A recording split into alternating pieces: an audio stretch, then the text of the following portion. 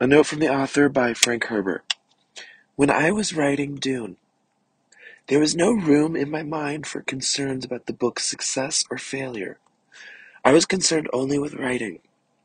6 years of research had preceded the day I sat down to put the story together, and the interweaving of the many plot layers I had planned required a great degree of concentration I had never before experienced.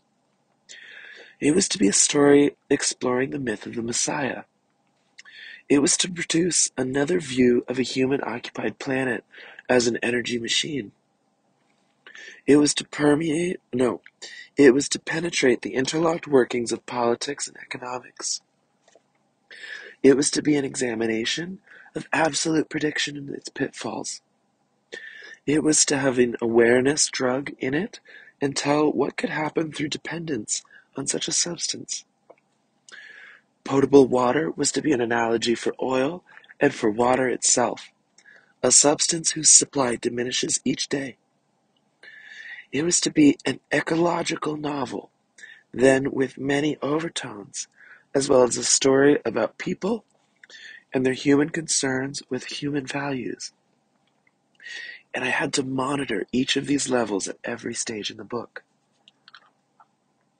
There wasn't room in my head to think about much else.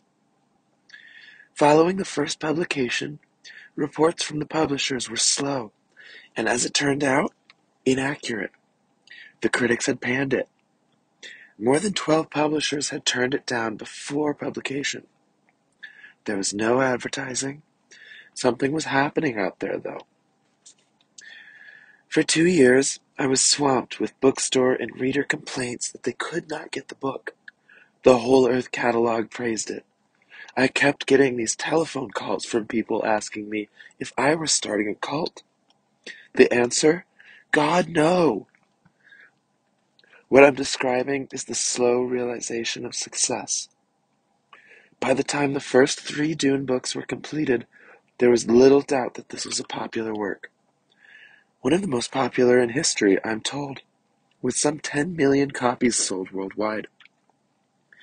Now the most common question people ask is, what does this success mean to you? It surprises me.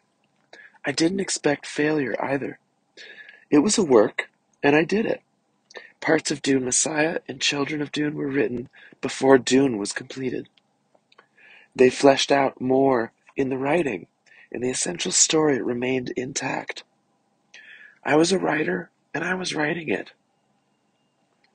The success meant I could spend more time writing. Looking back on it, I realize I did the right thing instinctively. You don't write for success. That takes part of your attention away from the writing. If you're really doing it, that's all you're doing, writing. There's an unwritten compact between you and the reader. If someone enters a bookstore and sets down hard-earned money, energy, for your book, you owe that person some entertainment, and as much more as you can give. That was my intention all along. Signed, Frank Herbert.